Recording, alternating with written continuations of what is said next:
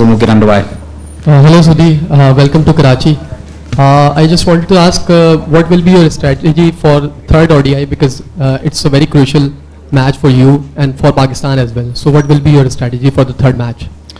Yeah, I think firstly the pitches could be quite different to what we had in Lahore and Islamabad, especially Islamabad for the ODIs. So firstly just adapting to what they look like. Very important to look to take early wickets. I think that's where Pakistan have definitely beaten us in these games, is they've established good partnerships at the opening top of the order. Fakhar Zaman has played incredibly in the last two matches, and I think to be able to break that initial partnership is going to be very important for us as a bowling unit. I think our batting's been fantastic so far, and we'll keep adapting. Cool. In the middle here. Now we'll go to the side then. Directly. Ish, you're here obviously 2-0 down. Same situation happened in the T20Is. You obviously wouldn't desire to be in this position, but what's been the mentality going into this? Is it similar to what you had in the T20s? And how have you felt the squad's been depleted given what's happening with the rest of world cricket right now? Yeah, I think looking at the T20 series, it was fantastic that we were able to make a bit of a comeback after 2 losses in the series. We played fantastically well, very, very inexperienced side, not only in games but especially in these conditions, and we did really well for that. We've really benefited from going game by game. I think it's very important in these parts of the world to be able to do that. The ODI is obviously slightly longer game, and so you have to be patient for longer periods of time.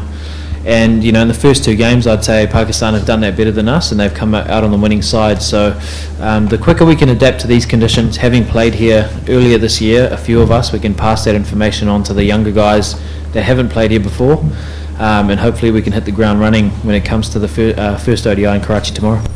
My good friend Shahid, just behind you. Ish, do you think weather would be a worry for New Zealand? Sorry, could you say? Weather, heat? I think if you asked us that maybe 5-10 years ago, potentially, but I think a lot of us now have played in these hot conditions a lot in the past. And the day-nighters are pretty decent. It's definitely a lot hotter during the day, and then in the evenings it cools down and there's a nice breeze that comes across. Karachi itself doesn't feel as humid as perhaps the other 2 places, so that's something to contend with. Obviously very different to being playing cricket in New Zealand, but that's the whole, I guess, if you want to play international cricket, you have to be willing to be effective in a lot of different conditions, and that's something that we pride ourselves on as a New Zealand side, and hopefully we can continue to do that over the next series. The front row. Yeah, okay. This is Zubair from Express News Collection. I don't want to talk about the Pindi wicket, but definitely you are now in Karachi, so I would like to ask you about the wicket of Karachi, because most of the time Karachi wicket play a different role. So did you get the chance to read the wicket, and do you think that the weather conditions will be suitable for you guys? Thank you.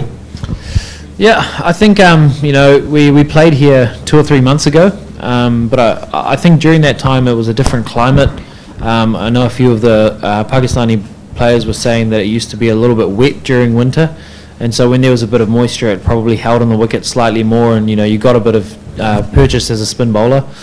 But I think having a look at it yesterday, it looks quite dry. Generally when you see that white sheen on the wicket, it's quite low.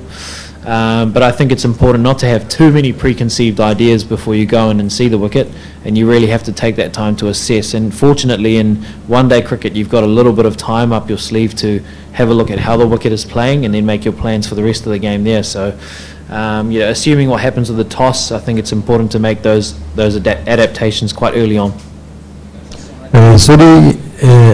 Hiram, Mr. Saklan Mushtaq was the Pakistan chief coach few months ago, and he is now in the New Zealand dressing room. He has a lot of inside information from Pakistan team.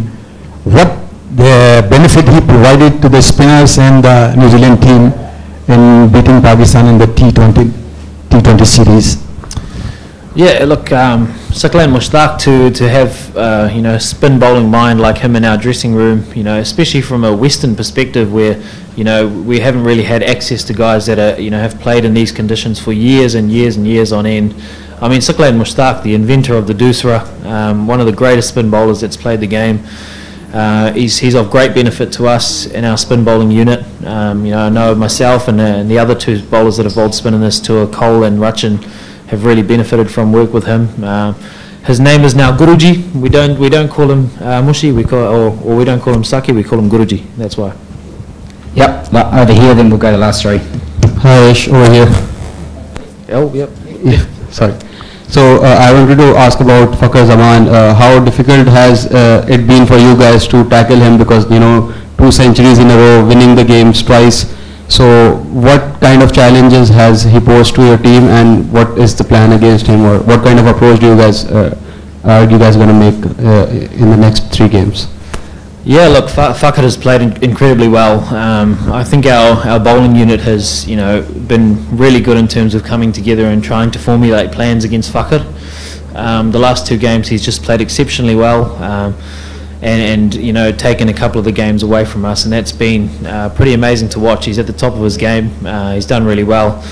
Obviously we've got 3 games to go, so we're going to have to find a way to be able to get him out, and that's something that's really exciting. You have to build these strategies when you play international cricket, so that's something we're looking forward to hopefully doing in the next 3 games of the series. And Fakhar's been great on the park, and he's also provided us with some beautiful dumbukht gosht and some lamb chops as well, so he's looked after us really well. Our security guard Terry, he's definitely really enjoyed and benefited from all the gosht that he's provided for us, so thank you for that, Fakhar. But yeah, also he's played really well. Yeah, cool. All right, last few here, we'll try and rush through them so we can get to training. In Pindi pitch is fully batting track, no help with the spinner. So I expected the Karachi pitches for both the bowlers and batsmen for the lead to that. I just think the way that it looks like it's going to be a little bit lower than perhaps the Pindi pitch. But also we just can't go in with that preconceived idea, it's going to be this way. We have to be adaptable. If it does end up spinning, we have to play a certain way. If it doesn't, then we have to also play a different way as well. But I think it's just important to take some time, and one day cricket allows you that luxury to have, maybe 3, 5, 6 overs to have a look at what it's doing before you make the plans. Okay, last few. So. Okay, New Zealand has lost 2 matches back to back, right? So are you missing Kane Williamson? If Kane was around, you'd be silly not to want Kane Williamson in your team. I think, not just the New Zealand team, but every team in the world would want a guy like Kane Williamson in their team. And, unfortunately he's injured, and, he's really fortunate to be playing in the IPL. Kane Williamson is one of the best players that the world's ever seen, and we've been really fortunate to have him in our team over the last few years. And where it's unfortunate that the guy's injured and he's not playing, I think it's great for guys like Mark Chapman, Daryl Mitchell, Will Young, to be able to take some roles that perhaps they wouldn't get the chance to in other situations. And I think they've all played exceptionally well in what are some really tough conditions historically for New Zealand teams. So it shows that I think New Zealand cricket's in a really good place when you're missing a guy like that, but you're still getting the bulk amount of runs that are required to win games of cricket. And unfortunately we haven't come up on the winning side in the last 2 games, but I think it bodes really well for us, not just for this series but also moving forward the next few years. Last 2 to the right here. Saudi New Zealand media reported something about IPL today, raising concerns over the participation of New Zealand players in IPL, especially in World Cup year. Being a player, what do you think, how important is it for players to participate in bilateral series to get prepared for the mega event like World Cup?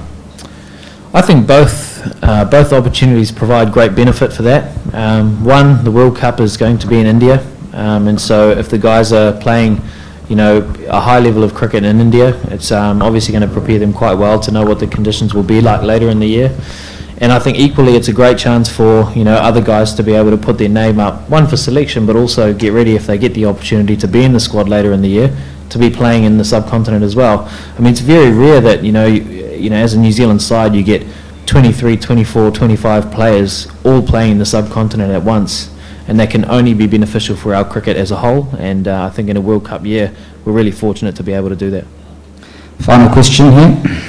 Fayaz from Bowl News. In last match, your bowling was not up to the mark. You gave 79 runs at all, and it is the maximum runs at in that match. So, do you think that the next 3 matches will be the most powerful bowler in you inside and your New Zealand sides? Oh, look, I'm an international leg spin bowler.